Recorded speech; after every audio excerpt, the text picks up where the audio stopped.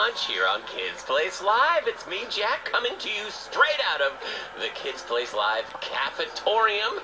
The space is like half cafeteria, half auditorium, so we serve up a delicious and nutritious three-course meal for lunch. Then we clear this room out, and we're going to have an assembly later on today after hot lunch. But right now it's time for a very special installment of a segment we like to call Mystery Meat.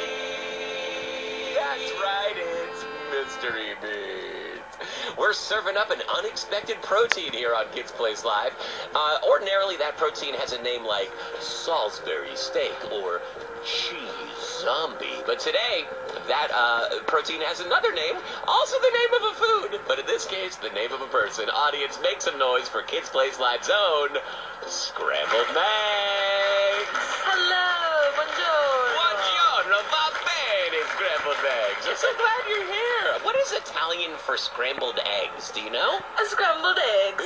Okay, wait, hang on. Vamp, tell us your favorite Jonas brother in depth while I look this up on Google Translate. My favorite Jonas brother is Kevin Jonas. He's the oldest Jonas brother. He plays the guitar. He doesn't really sing that much, but he has the best hair. He's a dad. He is a husband. He is a computer guy. He has a tech business. He loves the color purple. He was born in New Jersey. He lived his adult life in Texas, and then he moved to California. We just opened up the floodgates. I needed 8 seconds of Googling, and we've just found ourselves in the middle of the Atlantic Ocean of Jonas Brothers facts. Wow. I just spitballing some facts that I had off the top of my head. Amazing. I mean, that's just the surface level. I know that well goes deep, and we're going to get to that in a minute. But first, scrambled eggs in Italian is uova strapazzate. Uova strapped. Strapazzate. Strapazzate. So let's do this again in Italiano, sort of. Ladies and gentlemen, como se dice buongiorno, uova strapazzate.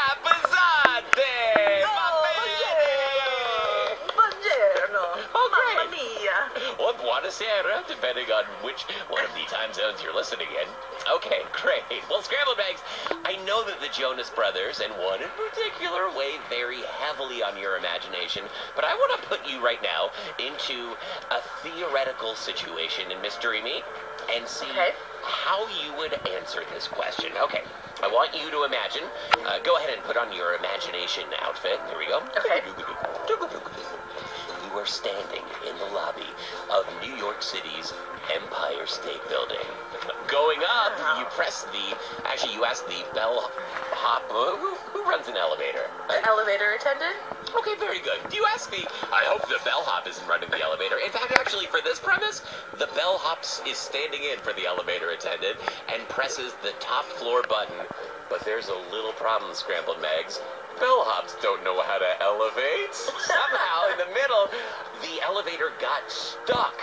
And you realize you're going to be stuck in this elevator for a few minutes with the other occupants who are there with you. Scrambled Eggs, if you could choose 3 people of any kind. Now, these could be book characters. These could be musicians, hosts from Kids Place Live. Anyone to be stuck in an elevator with for a prolonged and yet still totally safe amount of time. Scrambled Eggs, who would those 3 be?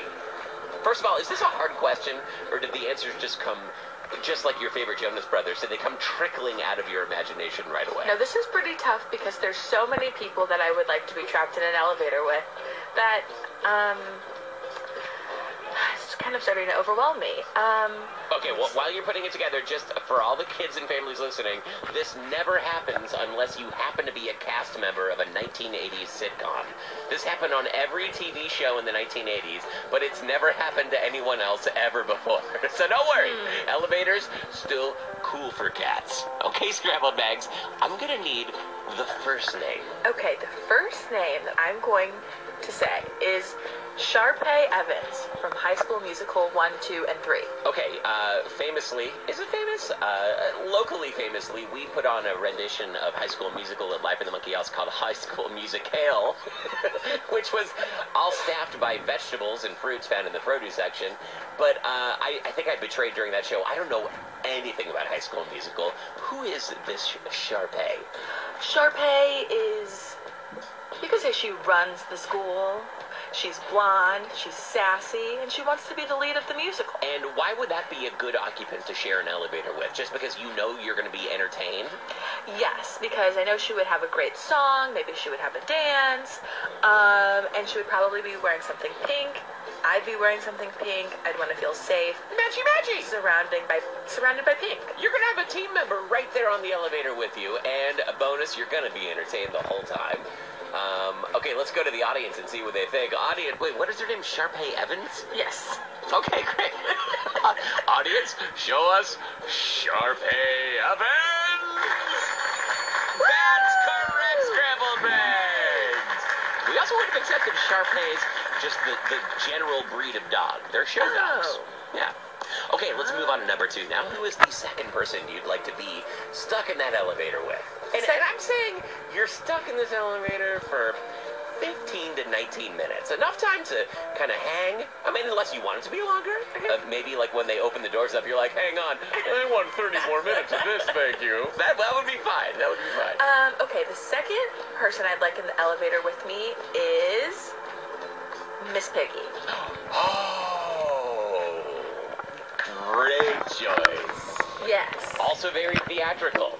Yeah, I want to be entertained, and I want everyone to enjoy themselves. It's a situation that we didn't want to be in, right? But hey, we gotta have fun. I mean, my family and I have been catching up on the Muppets movies. We just watched The Muppets, the one in 2011 with Jason Segel and Amy Adams, and the sequel, The Muppets Most Wanted, and it kind of seems like a lot of people find themselves in situations with Miss Piggy and realize this was not the best situation to be with Miss Piggy in. She's a lot.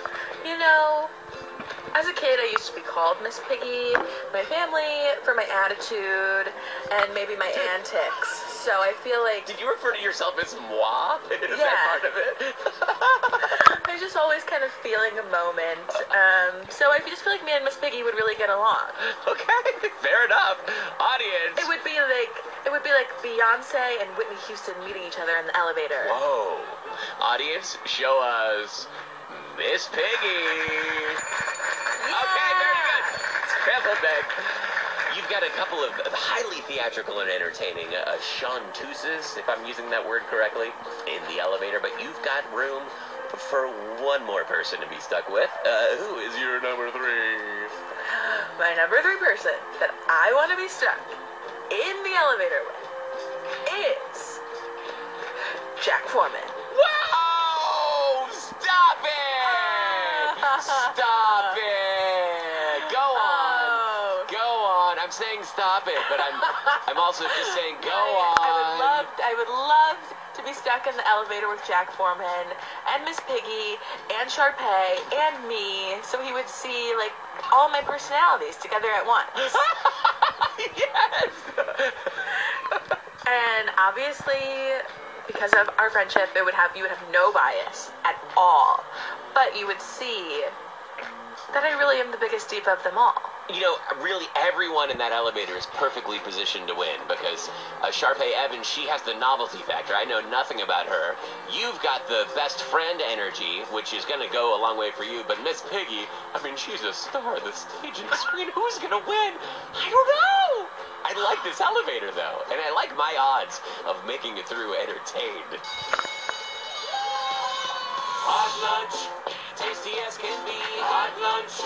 For you and for me, serving up in just 1 minute. There's no telling what will be in it. Hot lunch, it's a balanced meal. Hot lunch, whatever you feel. Hard to know what you will get. Serving up with these hairnets. Sit right back, it will fill you up.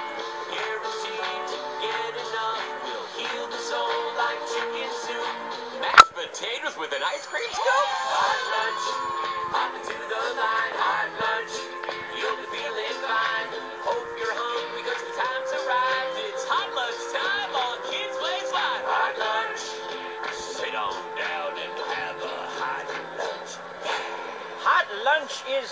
Happy holidays, everybody. I'm Kenny Curtis, bringing you hot lunch over holiday break. Yes, the cafetorium is closed, but we're still here. It's kind of like a skeleton crew.